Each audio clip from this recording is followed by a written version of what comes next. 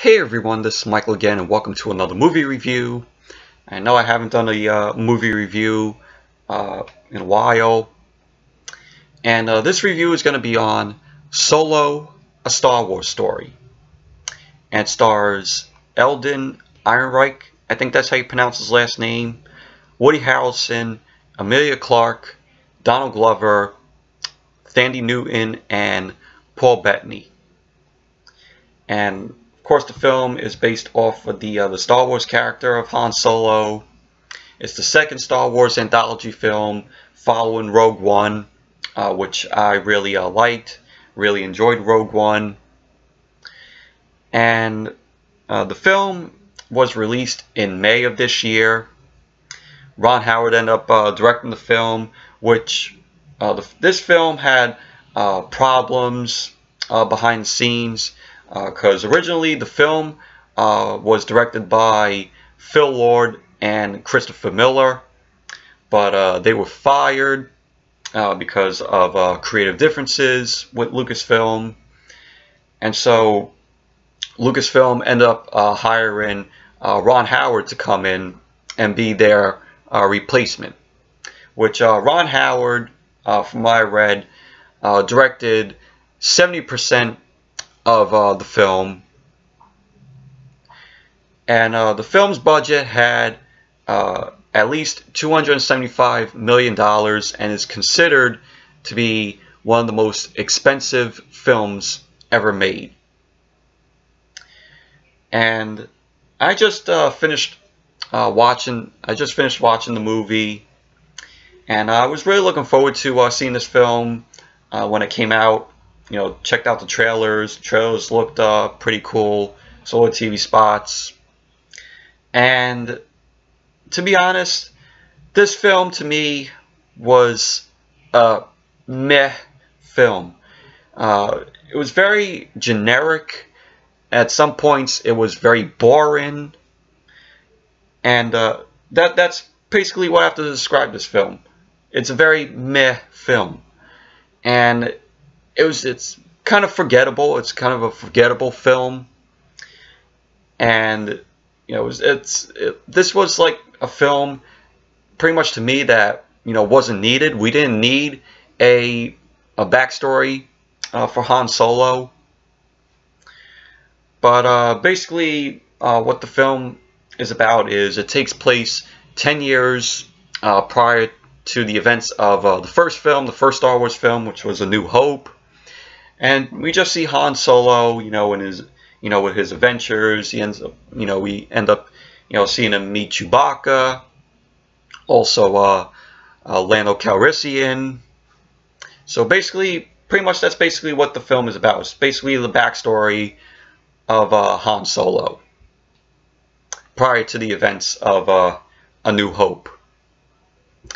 But the guy who played Han Solo, Alden Ehrenreich, I think that's how you pronounce his last name. I thought he did a fine job as Han Solo. I mean, he's no Harrison Ford, but to me, Harrison Ford, and to many other Star Wars fans, Harrison Ford is always going to be Han Solo to me.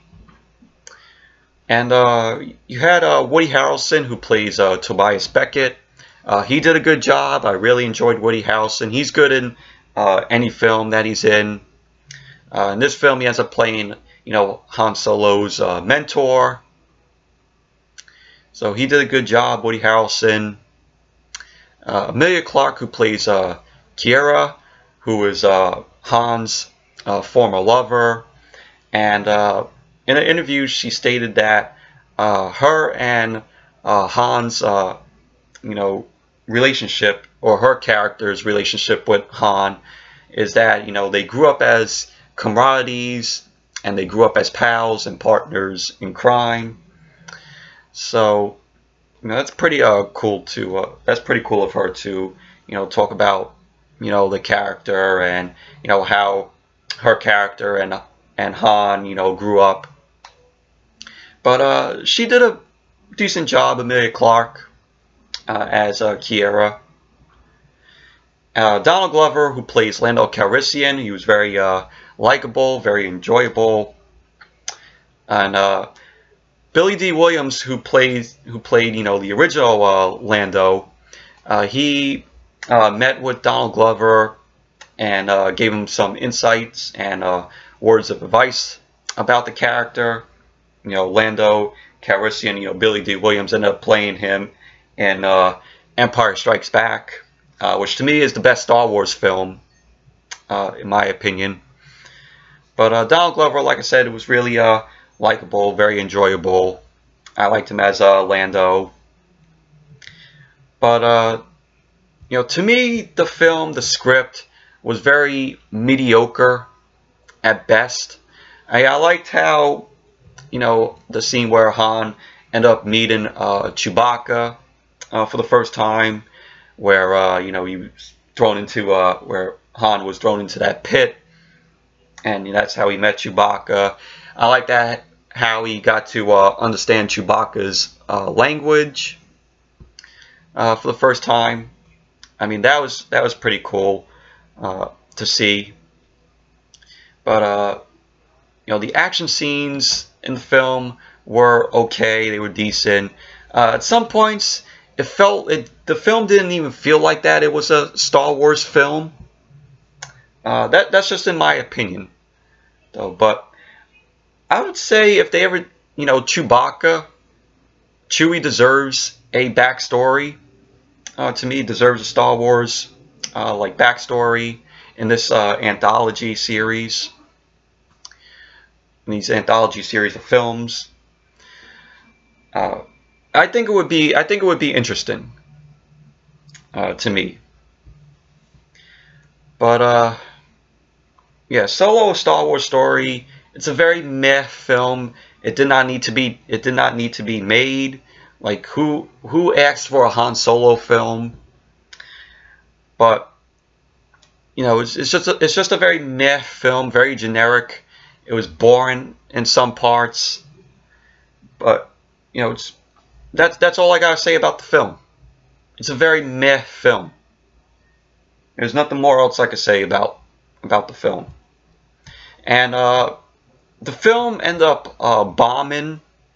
The film ended up bombing here. It only made $392 million worldwide. This was the first film in the Star Wars franchise to be considered a box office bomb. So that's pretty not that great though. But with the development, says right here that Phil Lord and Christopher Miller, they ended up coming in and they ended up thinking that they were making a comedy film. But Lucasfilm was looking for the duo to add a comedic touch to the film, and Lucasfilm ended up felt that the directors, Phil Lord and Christopher Miller, were encouraging too much improvisation from the actors, and so they ended up letting them go, and then they brought in Ron Howard to direct it. So Phil Lord and Christopher Miller just agreed to have the executive producer credits for the film, which ended up coming up. So yeah, so there's a lot of problems behind the scenes making this film. So, but anyways, like I said, Solo: A Star Wars Story is a very meh film, very generic film, script mediocre at best. So, yeah, so I wouldn't fully say, to watch the film, like go out there and rush out to see the film. But, like I said, very, very meh film, in my opinion. So, yes, anyways, that's it for my review of Solo: A Star Wars Story. Thank you all for watching. Hope you all enjoyed this review. And definitely give this video a thumbs up, comment, subscribe. And until next video, I'll see you all later.